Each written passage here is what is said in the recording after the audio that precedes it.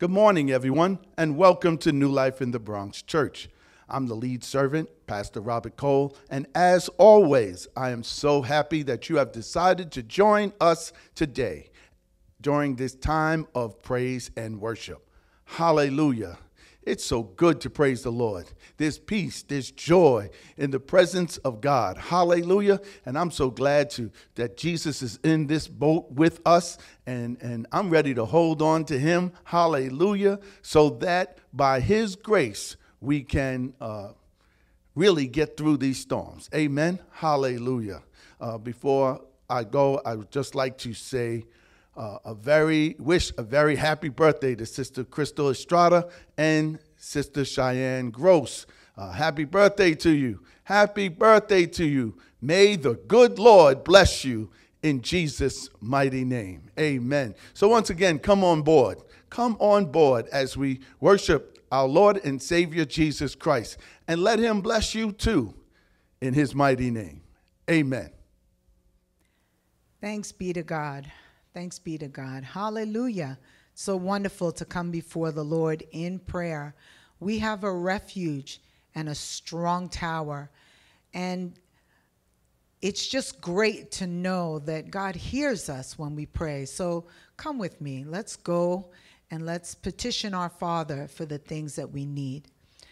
Father in heaven, we worship you. We praise you. We thank you for being who you are. You're the Father that loves us. You love us so dearly. And it's because of your love that we desire to come and sit with you, just like a child sits with their father and shares everything that's on their heart. So gracious God, it's so wonderful to come before you and to ask you to put us back in order. Lord, our mind has been all over the place with everything that's happening in our nation. But when we come to you, when we go into your word says that don't be like the world, but have your mind renewed. Hallelujah. Don't be conformed to the pattern of this world, but be transformed by the renewing of our minds. Then we will be able to test and approve what your will is, your good, pleasing, and perfect will. We want to keep our eyes on you, because as we keep our eyes on you, we have peace in the midst of the storm. Like we learned last week, with Jesus in the boat, we can smile at the storms. We thank you for the promises, dear Lord, that say that when we cry out to you, you hear us and you answer us you answer all our prayers. And so now we ask you, Almighty God, help our country. Lord, your word says that a house divided against itself cannot stand. A nation divided against itself cannot stand. But as we look to you, Lord, it brings us together. As we look to you, we see that we have more in common than we have differences. Gracious God, we choose to remember that this battle that we're fighting is not against flesh and blood, but it is against rulers, against authorities, against principalities and spiritual wickedness in the heavenly realm. But we choose to put on our armor so that we could take our stand against the devil's schemes. We're not ignorant of his devices, and we set our mind today to be what you've called us to be, the body of Christ. The salt of the earth, the light that helps others to know where to go. And so we praise you. We take our responsibility today, the body of Christ, to war on behalf of this world, but in the heavenly realm. And for this, we praise you for the wisdom that you give us. In the name of your Son and our Lord, Jesus Christ. Amen. Hallelujah. Welcome, everybody. Let's go before the Lord. Let's do some warfare. Amen. Praise is warfare. Did you know that? Praise is warfare. It reminds us of who God is, what he's doing for us, and what we should be doing. Counting on him, reminding ourselves of what we have in him. I'm in a fight, not physical. I'm in a war, but not with this world. Good news, you are the light that's beautiful. I want more, I want all that's yours. What do you want? Joy unspeakable that won't go away. Just enough strength to live for today, so I'll never have to worry what tomorrow will bring, 'cause my faith is on solid rock. I am counting on God. I'm counting on God. I am counting on God. I'm counting on God. I'm counting on God. I'm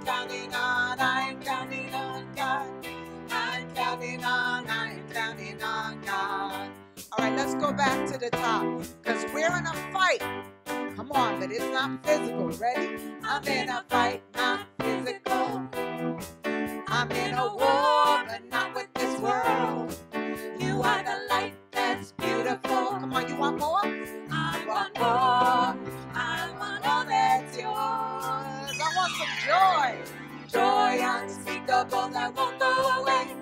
Just enough strength to live for today, so I'll never have to worry what tomorrow will bring, 'cause my faith is on solid rock. I am counting. Come on, who you counting on? I'm counting on. Come on, sing it. Ready? I'm counting on God. Come on, tell that devil, I'm counting on God. I'm counting on God. And the miracle of Christ in me. It's a mystery that sets me free. I'm nothing like I used to be.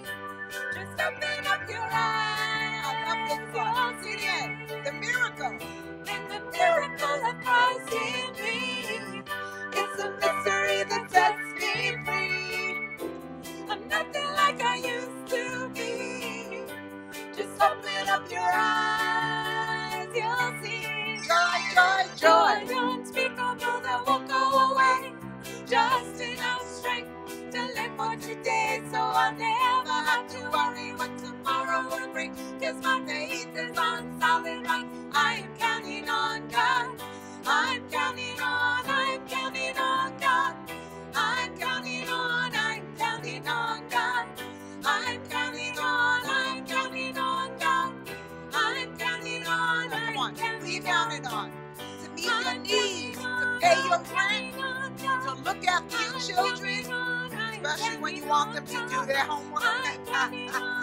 Hallelujah. I'm coming to the miracle. All right.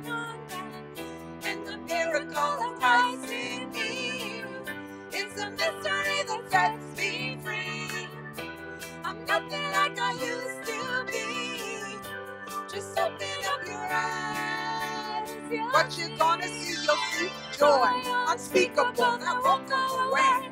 And just enough strength to live for today, so I'll never have to worry what tomorrow will bring, 'cause my faith is on solid rock. I am counting on God. I'm counting on God. I'm counting on God. I'm counting on God. I'm counting on God. I'm counting on God. I'm counting on God. I'm counting on God. I'm counting. Put your hands together. Counting on you, Lord. I'm counting on you, Lord. Counting on God. I'm counting on God. I say it all the time. Some people trust in their money. In the olden days, they used to trust in chariots and horses. But if they were smart, they put all their trust in God. Hallelujah. I'm putting my trust in God because I know that I'm a friend of God.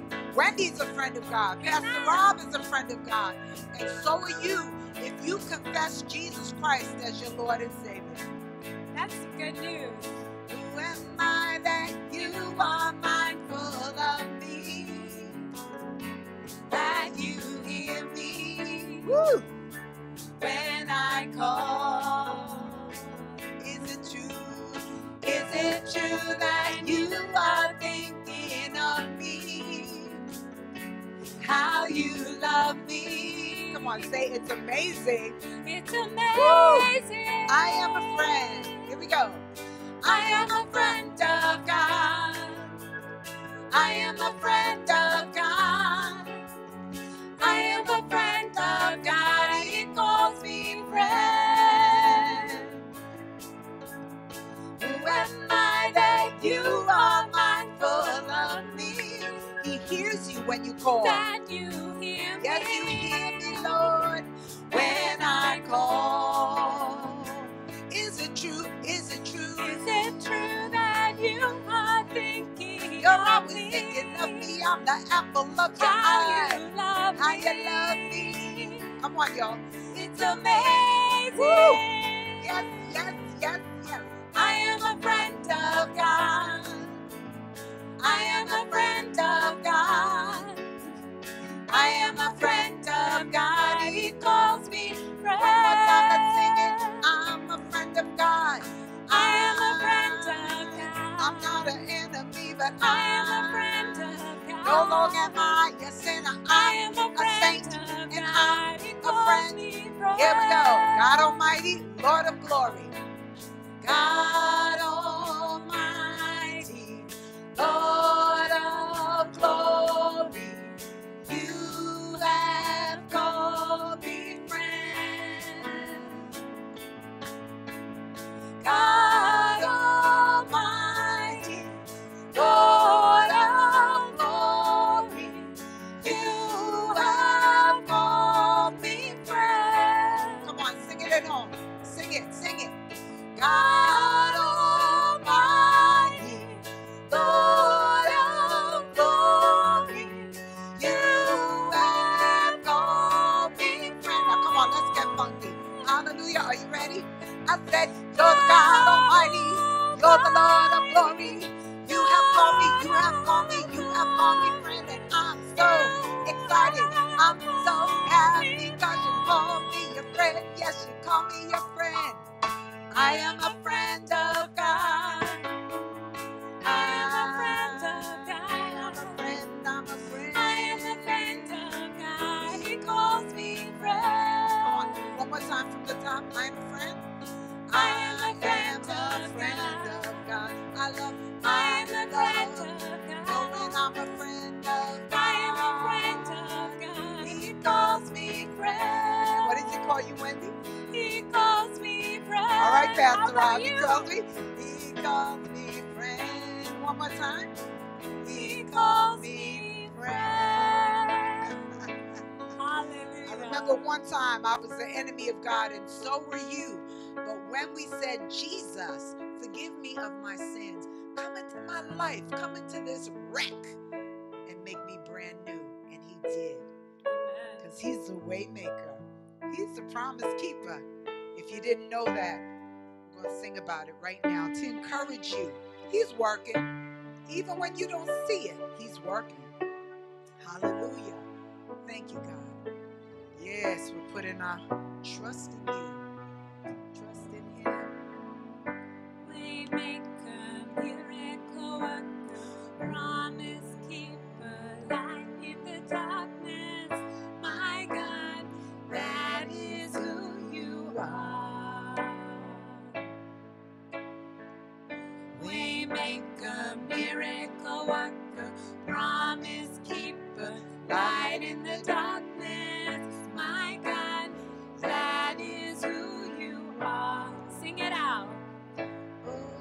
You're the way. Waymaker, miracle worker, promise keeper, light in the darkness.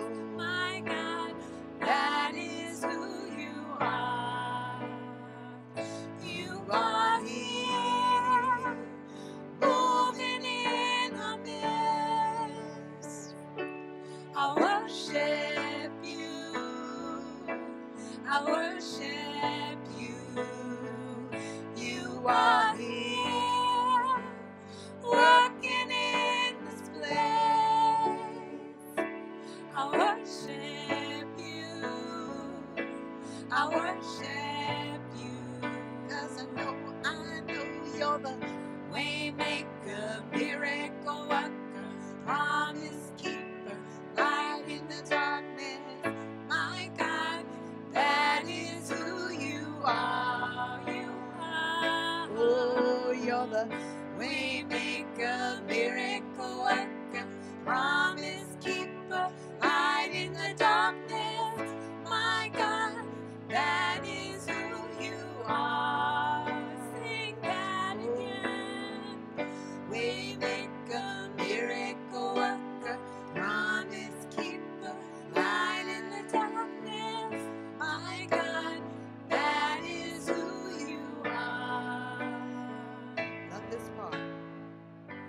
Even when I don't see it, you're working. Even when I can't feel it, you're working. You never stop working. You never stop working. Even when I don't see it, you're working. Even when I can't feel it, you're working. But I know you never stop working. You never stop working.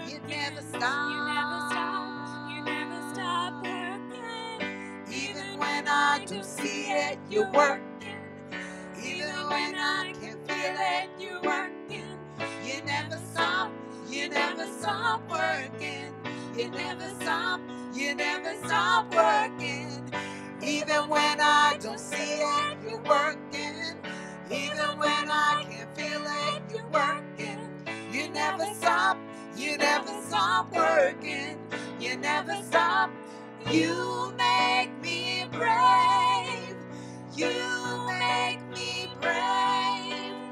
You call me out beyond shore into the waves. Come on, you say, come on out.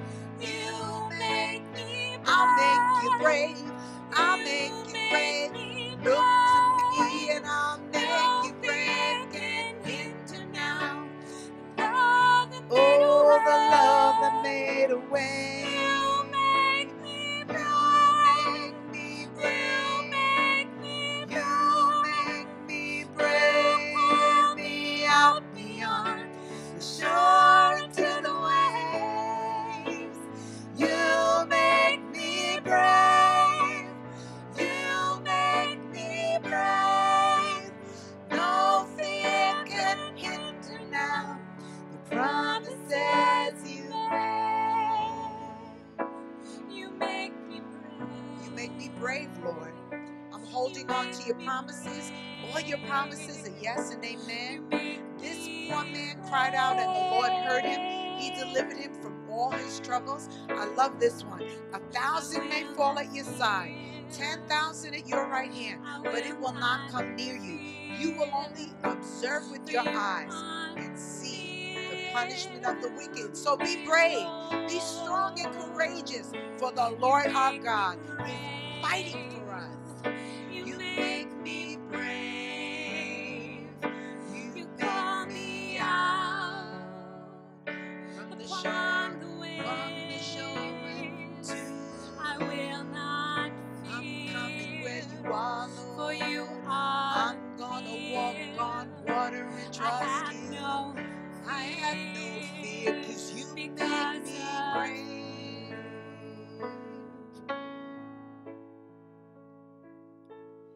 As your love, wave after wave, crashes over me, for you are for us, you are not against us, champion of heaven, you made a way for all to enter in. Come on in. Our Lord Jesus is saying, come to me, all you who are weary and heavy laden, and I will give you rest. Praise the Lord. Hallelujah. Hallelujah. Wasn't that a glorious time of praise as we continue to worship the Lord our God? Praise God. Just want to say thank you to Sister Josie and Sister Wendy for leading us in praise as we prepare our hearts and our minds to hear the word of God. That's why taking the time to praise the Lord with our praise leaders is so important, because as we do that, God prepares us by the power of his Holy Spirit to hear his word and receive what he has to say to us. In Jesus' mighty name, as always. Hallelujah. You know, in Romans chapter 1-8, Paul points out man's need for salvation, and as well, God's plan for salvation that comes through Jesus Christ. Now, as we move on to chapter 9 through 11, Paul will deal with the problem associated with the spiritual condition of Israel, noting the fact that not all Israelites will receive God's promises, which brings up the question, how can we know? How can we know who God will bring to the place he promised? Or do we have to worry? Do we have to worry about being rejected by him? This is the question that Christians are also asking about themselves, and they also ask this question as they are going out to minister the gospel to others. Paul will deal with the Jewish condition over the next 3 chapters as he continues to support his position that salvation, amen, salvation is a gift from God that cannot be obtained by works or by our current position in any group or in society. Here, Paul will help us understand the importance of totally relying on God for all that we need instead of relying on ourselves and the things of this world. Today, I want to remind us that God is God. Amen. I love the way that sounds. That God is God and that he oversees all aspects of our lives, whether we accept him or not. Today, life and religion have become more about what humans want and humans think, and we have put God in a small box.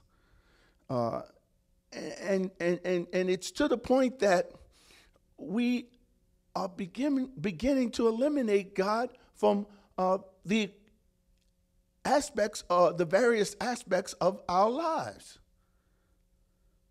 Today we hear more and more about mankind and what they can accomplish through their own abilities than relying on God to raise us up and do his perfect will. It's almost as if relying on God to raise you up and to guide you and to deliver you and to free you and all the wonderful things that he does in blessing us, it's almost as if relying on God makes you appear weak. You know, perhaps this happens because we have forgotten just how powerful God really is and how he is able to exercise his will to the glory of his name. Perhaps we have made God so small that we no longer see him in the vastness of his glory. It would appear that we have lost our understanding that God is sovereign and is the authority of all things, not some things, but all things.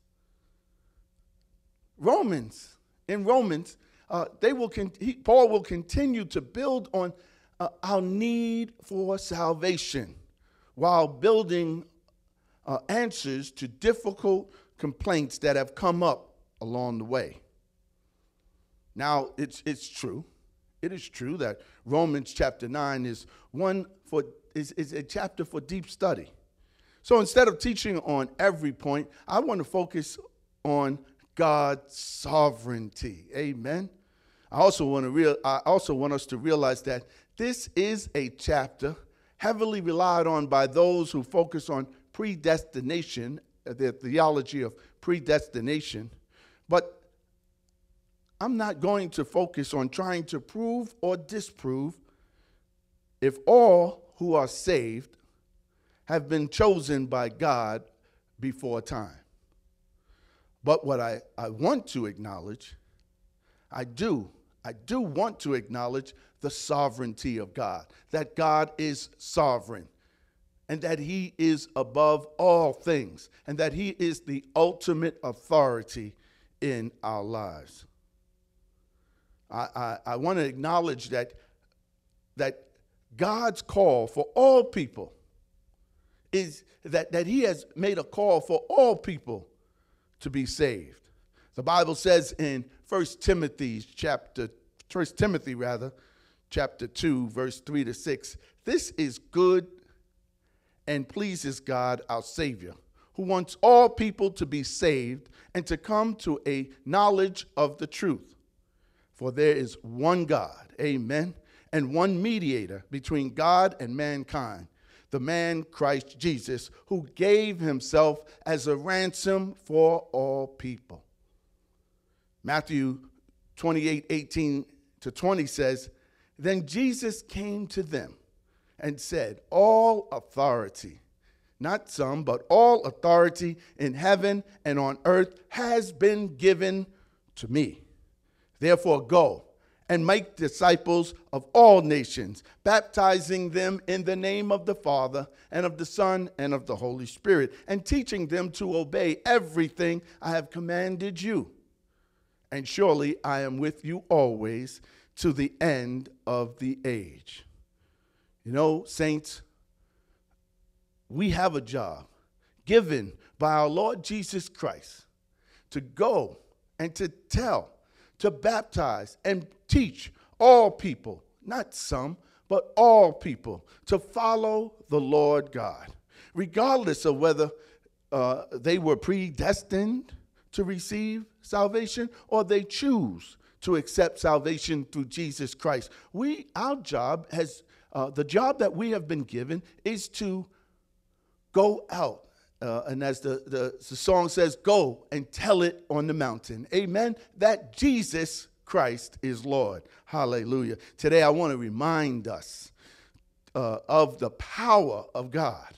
I want us to recognize that Almighty God, the creator of heaven and earth, the sovereign God, has made known his wonderful plan of salvation that comes through Jesus Christ. Hallelujah.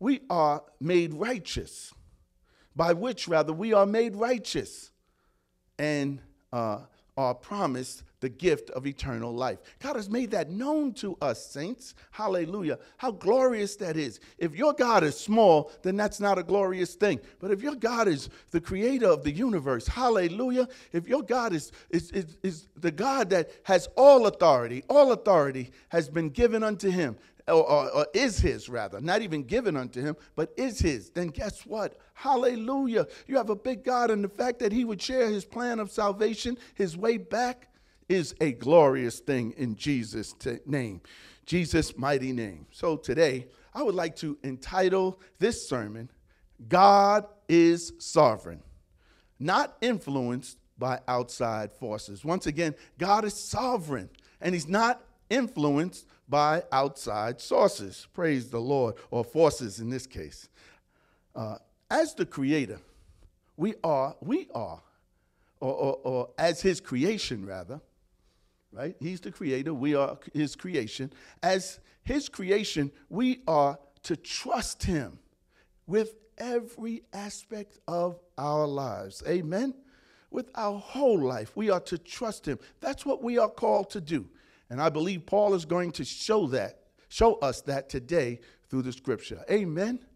We are called to trust in the Lord in every way that we can, because he is sovereign. He is sovereign. That means he has all authority, and he is not influenced by any outside force. Amen. Hallelujah. So as we get ready to open and read Romans chapter 9, verses 1 to 16, would you come and join me in a word of prayer? Let us pray. Father God, who art in heaven, we thank you. You are the creator. You are our sovereign Lord. And you have chosen to give us life. You have chosen to show us the gift of salvation that comes through Jesus Christ. You have chosen, O Lord God, to be mighty in our lives. And so, Father, in your precious name, we come to you. We come to you and we surrender our lives and our time to you right now, asking you, O Father, to speak to us and to transform us by your word. Renew our mind and lighten up our spirit, that we may praise you and walk with you all the days of our lives. We pray this now in Jesus' mighty name. Hallelujah. Amen. Amen. So would you come with me and read in Romans chapter 9, verses 1 to 16. And the word of God reads like this. I speak the truth in Christ. I am not lying. My conscience confirms it through the Holy Spirit. I have great sorrow and unceasing anguish in my heart. For I could wish that I myself were cursed and cut off from Christ for the sake of my people, those of my own race, the people of Israel. Theirs is adoption to sonship. Theirs is divine glory, the covenants, the receiving of the law, the temple worship, and the promises. Theirs are the patriarchs, and from them is traced the human ancestry of the Messiah, who is God over all, forever praised. Amen. It is not though God's word has failed. For not all who are descendants from Israel are Israel, nor because they are his descendants are they all Abraham's children. On the contrary, it is through Isaac that your offspring will be reckoned. In other words, it is not the children by physical descent who are God's children, but it is the children of promise who are regarded as Abraham's offspring. For this is how the promise was stated. At the appointed time, I will return and Sarah will have a son. Not only that, but Rebekah's children were conceived at the same time by our father Isaac. Yet, before the twins were born or had done anything good or bad, in order that God's purpose in election might stand, not by works, but by him who calls, she was told, the older will serve the younger. Just as it is written, Jacob I loved, but Esau I hated. What then shall we say? Is God unjust? Not at all. For he says to Moses, I will have mercy on whom I have mercy, and I will have compassion on whom I have compassion. It does not therefore depend on human desire or efforts, but on God's mercy. And let me read that last verse 16, once again. Hallelujah. It does not, therefore, depend on human desires or efforts, but on God's mercy. Hallelujah. Once again, we're talking about the sovereignty of God. And we've entitled this sermon, God is sovereign, not influenced by outside forces. Amen. Hallelujah. Hallelujah. He's able to save who he wills by his grace. Amen. Hallelujah. He's able to do this because righteousness is not dependent on human desires or efforts, but on God's mercy. Hallelujah. It's dependent on God's mercy. That's why God is sovereign and he's able to hold us and keep us until the very last day. Hallelujah. Paul opens up today's text by sharing his great sorrow that there are members of the people of Israel that have been cut off from Christ and God's promise. Hallelujah. He wants the hearers of this message to understand that what he is saying is truth. And he was not lying. It is apparent that his message would be a surprise to some, if not many, of the hearers who thought that certainly God's chosen people will be with the Father in paradise. If anyone's going to make it to paradise, it's going to be God's chosen people, Israel. But here Paul shows, Paul shows his love for people that have rejected God's gift and his message of salvation. Paul's example reminds us that those who reject God's message are our brothers and members of the same human race that we belong to. You know, sometimes there is so much attention and energy focused on building up hate and anger for those who oppose the message of Christ. And for those who live in ways that are starkly contrast to the holiness of God. Perhaps we have forgotten that God still desires that those people who live contrarily or contradictory to God's promise, that God still desires that they would repent of their evil ways and come to him. He also wants us to understand that the decision regarding who is saved belongs to the sovereign Lord and not us. So that he wants us to know this so that we can stop judging and start loving. Amen. Hallelujah. That we can stop judging, stop taking that responsibility to judge others and start taking on the responsibility of loving others in Jesus' mighty name. Hallelujah. I believe God wants us to have the same love and compassion that Paul exhibited here, wishing that he himself was cursed and lost forever, switching places with his fellow Israelites so that they would not have to suffer a life without God. Because that's what it is. A life apart from God is a life of suffering. Although it seems to some that people are doing well without God. Trust me, that's only for a moment and only for a season.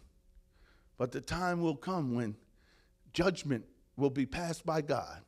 And those who are apart from God will suffer, while those who are part of God's family, hallelujah, will be with him in paradise. Hallelujah. This great love that Paul had for others is what drove him to preach the gospel. This love and passion for others led Paul to take his attention off the petty cares we give so much of our energy to. It allowed him to imagine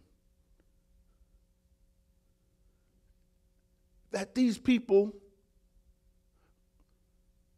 were sitting at the right hand of God the Father. Imagine if we were to expend the energy and develop the passion to see lives saved. If we use that same energy and that same passion to see lives saved rather than to change people's behaviors by shaming and ostracizing them. Imagine what would happen if we loved them and prayed for them the way we reject them and leave them for hell.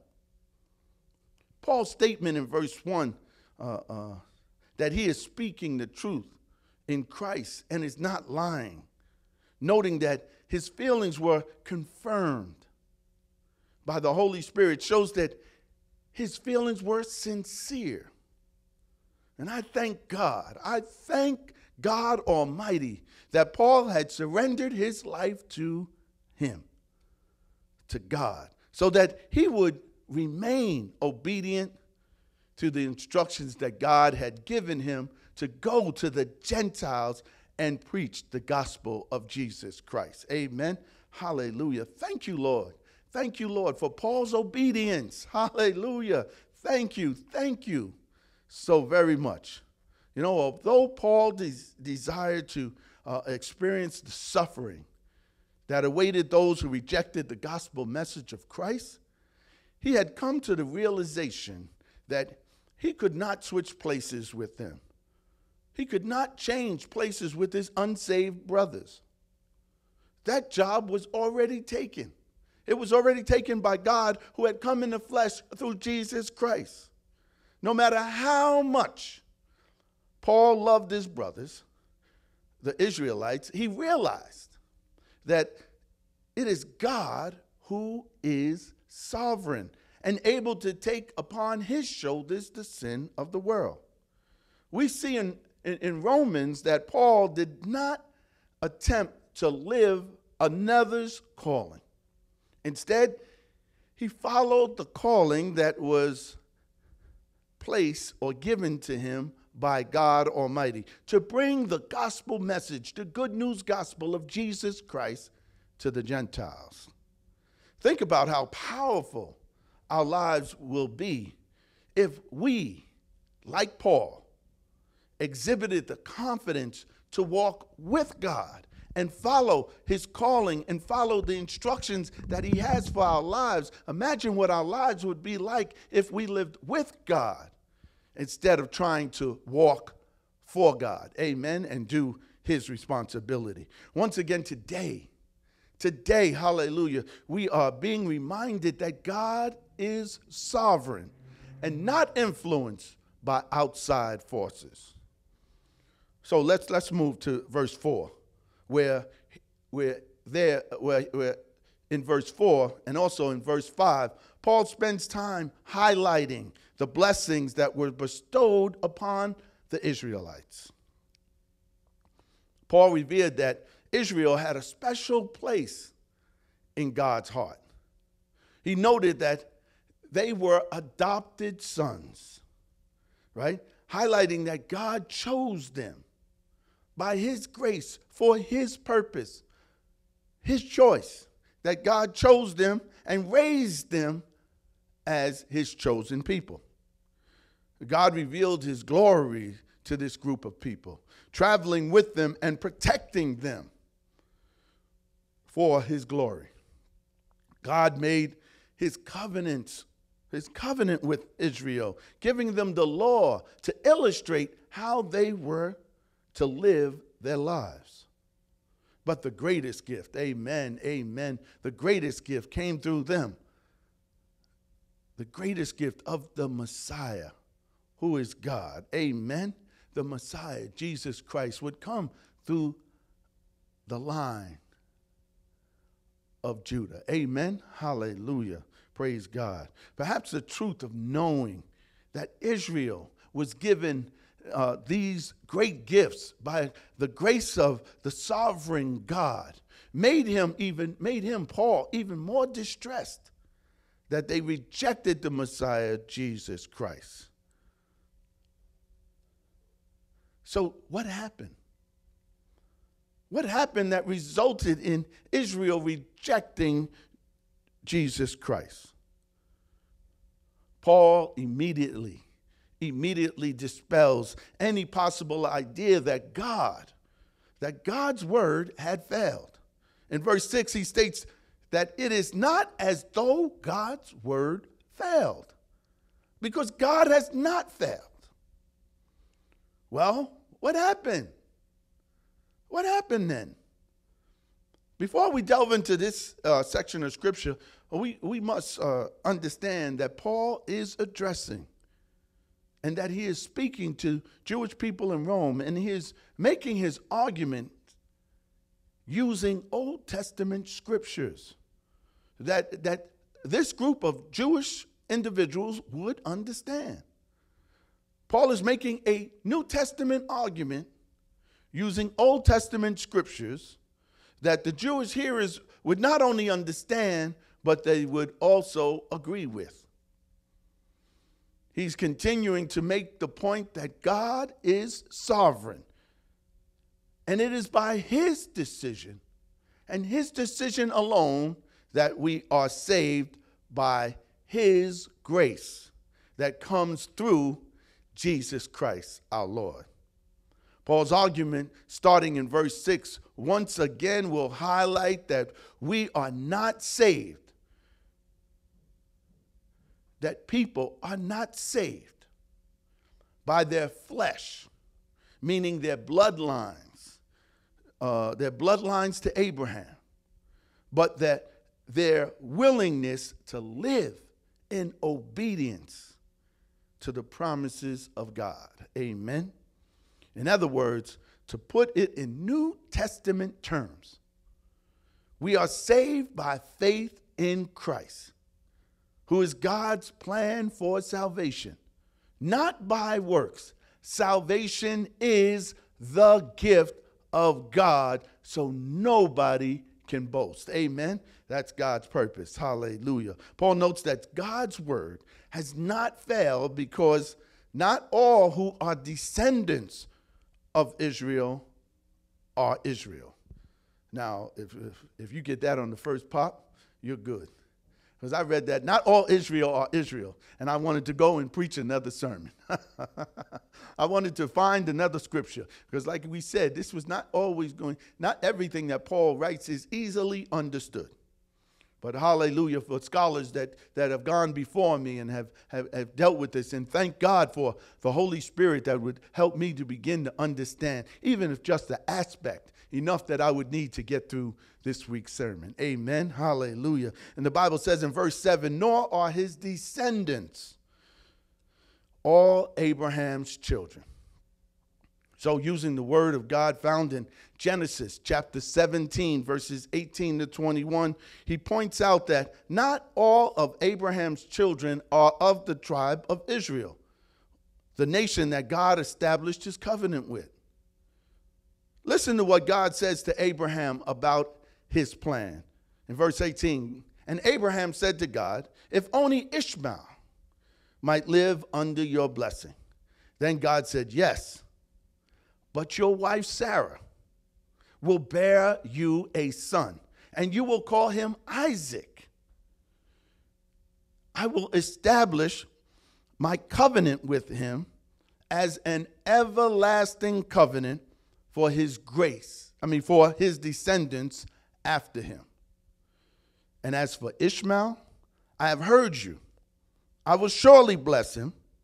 I will make him fruitful and will greatly increase his numbers. He will be the father of 12 rulers, and I will make him into a great nation. But my covenant I will establish, watch this, listen to this, but my covenant, verse 21, but my covenant I will establish with Isaac, whom Sarah will bear to you by this time next year. You see why faith is so important in our relationship with God? Because God doesn't give you the answer. He gives you the answer, but he doesn't display his answer all at once. He let Abraham know that, oh no, it will not come through Ishmael. It's going to come through Isaac. Isaac had not even come yet. So God requires faith to continue marching on.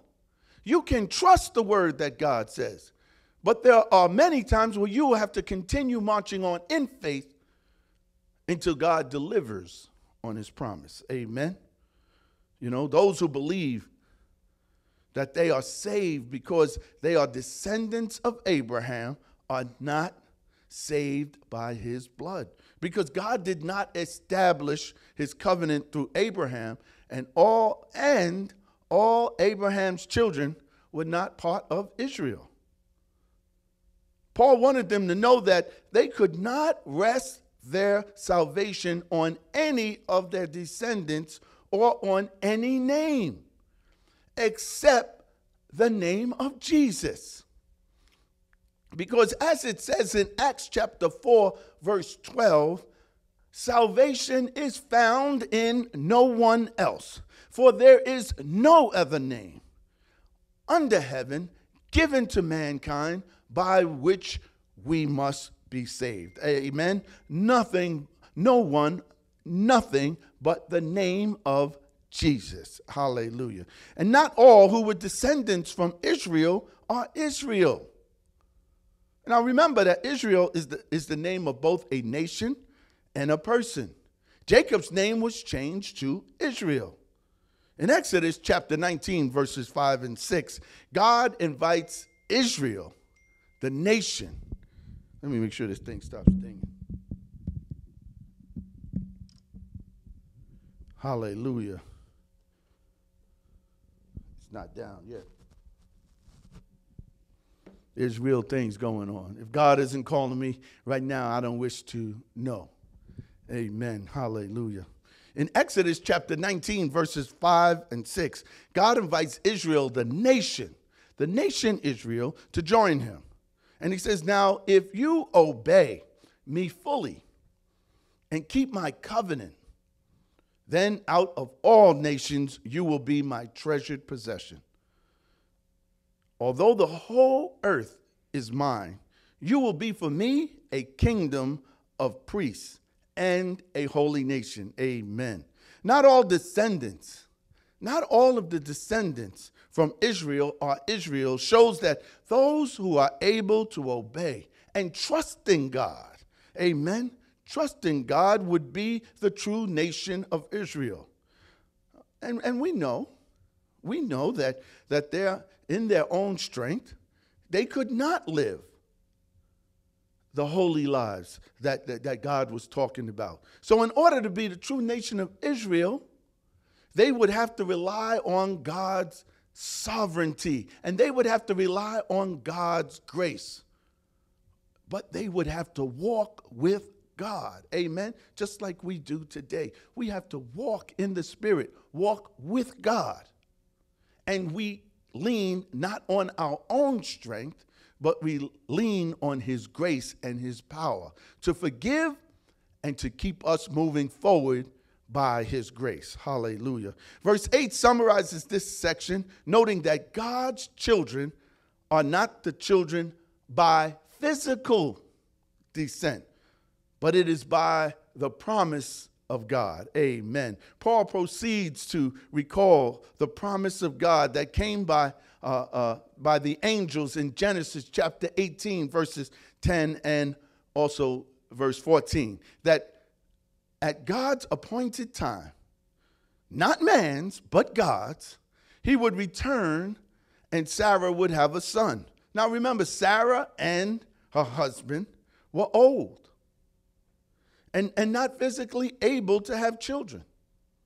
But by the promise of God, amen, God, by his sovereignty, 1 year later, would open Sarah's womb, amen, and she would conceive. Once again, God shows that it is all about his plan and by his power that he lifts up who he will, amen, who he will, because he is sovereign. And because God has authority over all things, we today can trust in the salvation he has granted to us by his mercy, without concern that he fails those who have faith in him. Paul strengthens his position by reminding the Jewish people that before the twins were born, Jacob and Esau, before the twins were born to Sarah and Isaac, and before they did anything good or bad,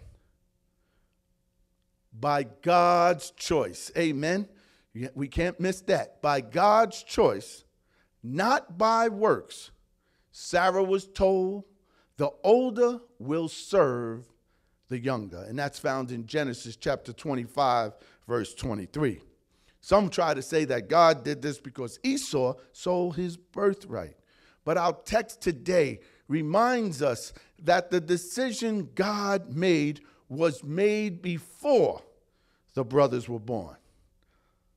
The birth order, along with God's commitment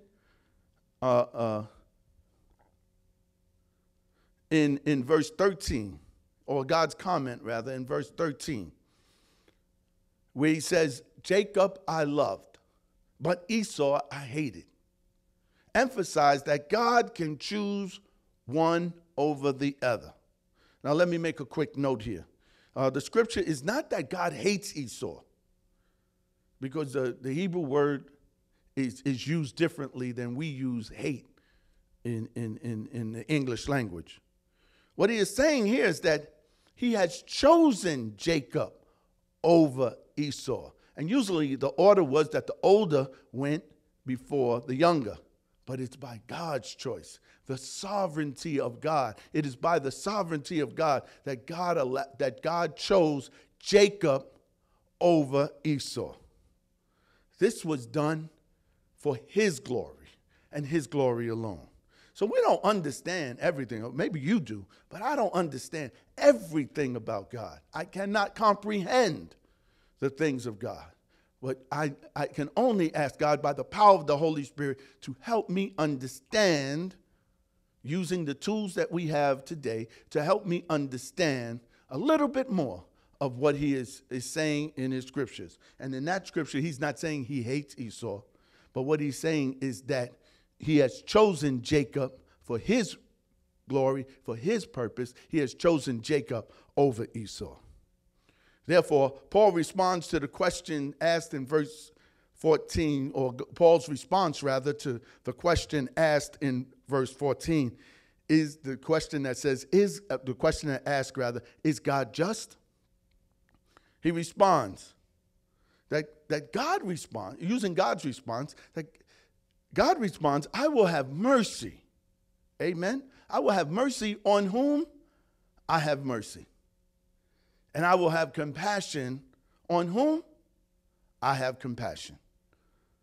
Woo! Praise the Lord for his word. You know, God's going to do what God's going to do. Ours is not to question why, but ours is to trust that God is sovereign and has his hand over all things, and that God works out for good, right? For the good of those who love him and are called by his name. Amen. Ours is to trust. Ours is to trust the Lord and do God's command and God's bidding here on earth. Verse 16 provides the explanation for what Paul writes about in verse 13, making it clear that his salvation and his actions do not depend on human desires or efforts, but on God's mercy. Amen.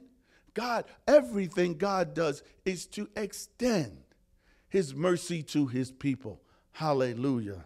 Hallelujah. Here we see that God is God. I just love that statement. It's so simple. God is God. That's who he is. And that our salvation and his promises are not determined on what we think or do, but is totally in God's hands. That's what that means, that God is God. What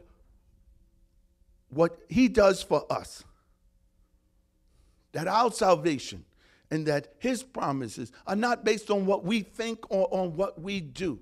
We can try to be as straight as we want to be, but it's not based on what we think or what we do. We can say we are from such and such a line. Our grandmama was a Christian. Our granddaddy was a Christian. Our great-grandparents were a Christian. Our parents were a Christian. Our brothers are a Christian. Our sisters are a Christian. I want to tell you today, until you accept Jesus Christ as your Lord and Savior, you cannot say that you are a Christian. Amen. Amen.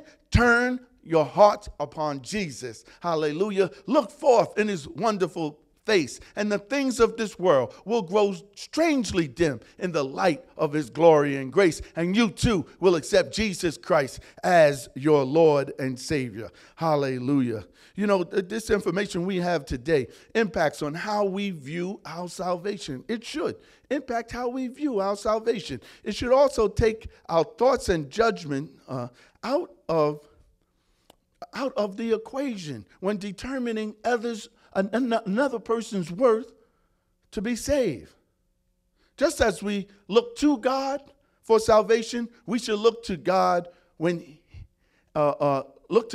presenting the gospel of Jesus Christ to others. In other words, allow the sovereignty, or allow the sovereign and holy God to be your guiding force. Amen. Making you and others worthy of salvation through God. I believe that God is using this point to show his sovereignty, to operate without outside influence. He has desired that people, all people, receive salvation by faith in Christ. Therefore, it is not our place to question someone's worthiness for salvation, because we can trust that God is sovereign and able, hallelujah, and able to save those he desires. And the word tells us he desires all.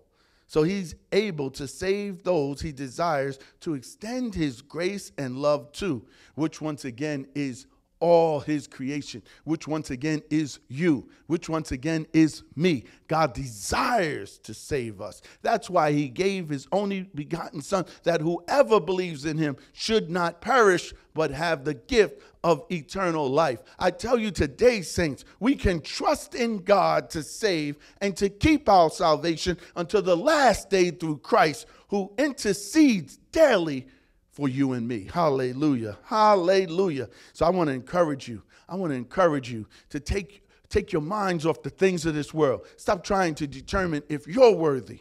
Stop trying to determine if others are worthy. Hallelujah. And begin to understand that God is worthy. God is sovereign, and no one else influences God. Hallelujah. He has made it through Jesus Christ.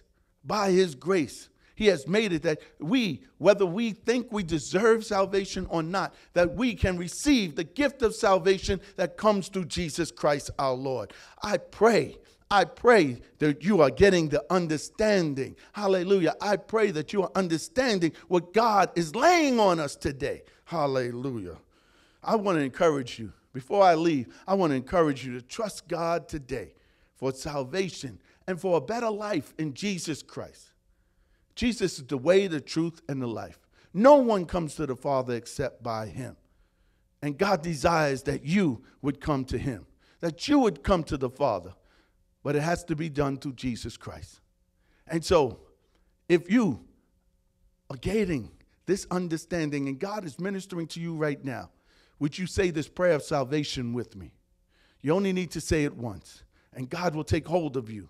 And God will begin to shape you and mold you and sanctify you to walk according to his glory. Not that you have to become perfect, but he who saves you, he who sanctifies you, he who glorifies you is perfect. Hallelujah. So that we don't have to be perfect because he is perfect. So say this prayer of salvation with me, if you will. Father God, I come today in Jesus' name to acknowledge that Jesus died, rose from the dead, so that we might be saved. I believe that Jesus sits at God's right-hand side and intercedes for us here on earth. I believe that Jesus is my Lord. And so I ask you to forgive my sins and to accept me as one of your children, a follower of Jesus Christ. And I accept this gift of salvation in Jesus' mighty name. Amen. Amen. Hallelujah. Hallelujah. I pray you were blessed with this offering of God's word. I pray that God came to you and met you and spoke to you and helped you to once again to remember that he is sovereign and that he does not need nor want nor use any outside influences to change his mind. God is sovereign. He's made up his mind. He wants all people saved. Come, join Jesus. Hallelujah. Join God's family through Jesus Christ by the power of the Holy Spirit. Amen. God has given us all the weapons we need to walk with him instead of for him. And so I ask God's blessing upon us all. Until next time we meet, God bless you and keep you in Jesus' mighty and wonderful name. Amen.